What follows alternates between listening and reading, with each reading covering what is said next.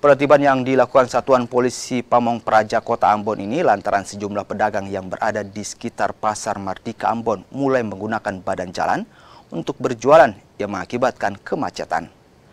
Kegiatan penertiban ini difokuskan kepada lapak-lapak yang berada di badan jalan agar tidak mengganggu arus lalu lintas kendaraan. Penertiban ini akan dilakukan setiap hari dan menyasar pada pedagang yang menggunakan badan jalan. Yang ada di pasar Mardika ini terkait dengan kemacetan.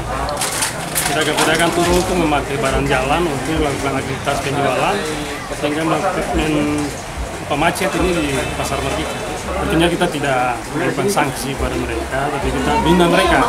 Kita sampaikan aturan-aturan yang ada, dan penjelasan pada mereka, karena ini juga jalan publik, ada yang pakai jalan, sehingga mereka bisa mundur sedikit untuk lalu lintas ini bisa